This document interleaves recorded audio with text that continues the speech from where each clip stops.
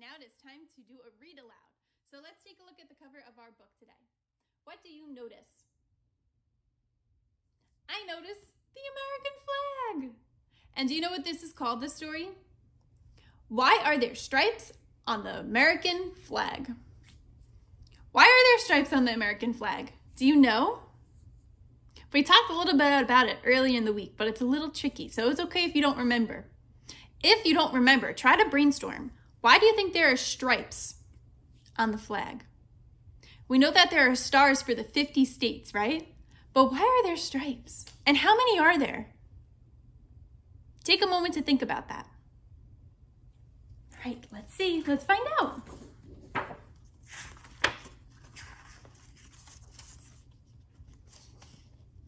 A symbol of the United States.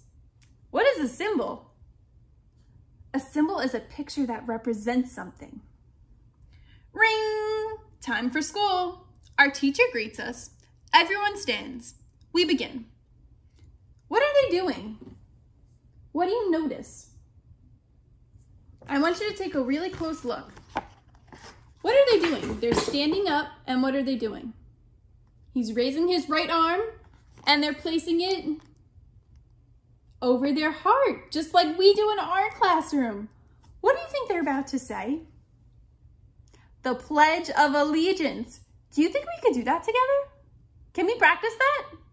Let's practice together like what we did on Monday. Okay, so I'm going to stand this up a little bit higher so you can see our flag, just like in our classroom, right? So we're gonna stand up. We're going to raise our right arm, and we're gonna place it over our hearts, and we're gonna face the flag. Okay, in the count of 3, let's say the Pledge of Allegiance together. All right, are you ready? 1, 2, 3. I pledge allegiance to the flag of the United States of America and to the republic for which it stands, one nation, under God, indivisible, with liberty and justice for all. Nice job, bumblebees. Okay, let's get back to our story. So that's what they just did. They just said the Pledge of Allegiance. Mr. Gomez says the flag is a symbol for our country. The United States of America became a country in 1776. People worked together to make a government. They wanted a symbol to show who they are. So, what is a symbol? A symbol is a picture that represents something. How many symbols do we have to represent freedom? Let's take a look again. How many symbols? We have 4 symbols. Do you think that you could tap your head 4 times? Let's do it together. 1, 2, 3, 4. Do you think you could tap your nose 4 times? 1, 2, 3, 4. Nice job, bumblebees.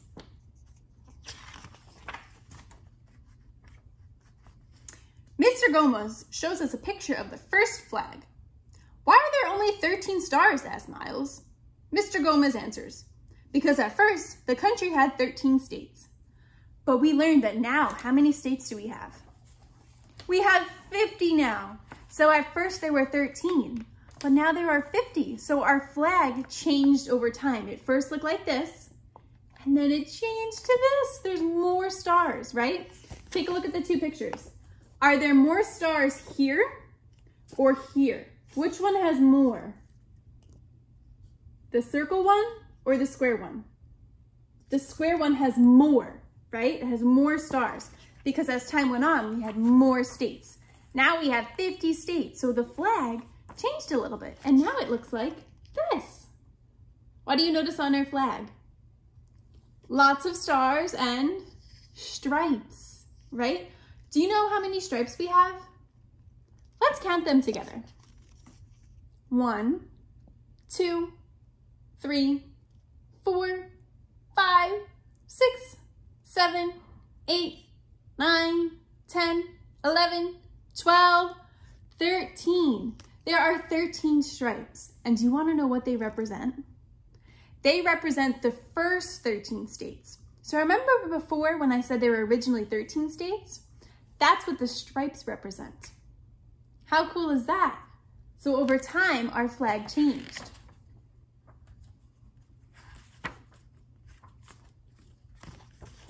The Pledge of Allegiance. Let's look at the Pledge of Allegiance carefully, says Mr. Gomez. I pledge allegiance to the flag of the United States of America. We learned that allegiance means friendship or loyalty. What is friendship? Take a moment and talk about that with your families. What is friendship? So when we say the Pledge of Allegiance, we talk about friendship. What is friendship? Saying those words is like promising to be a good friend to the flag. But how could you be friends with a flag? Asks Alex. Our teacher laughs. It's a way of saying you will respect the flag, he says.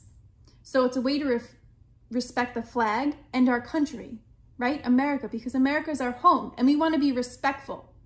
So what is respect? How could you be respectful to someone or something? Take a moment and talk about that. What is respect? To show respect to the flag, we follow certain rules. We stand up during the pledge, we look at the flag, we put our right hands over our hearts. That means we're making a serious promise. So when we say the Pledge of Allegiance, we're making a promise. And we're being respectful by standing up, by raising our right arm, placing it over our hearts, and looking at the flag when we say it. So remember when we're in your classroom, I always remind you of those rules, right? So we're always being respectful. That means we're making a serious promise.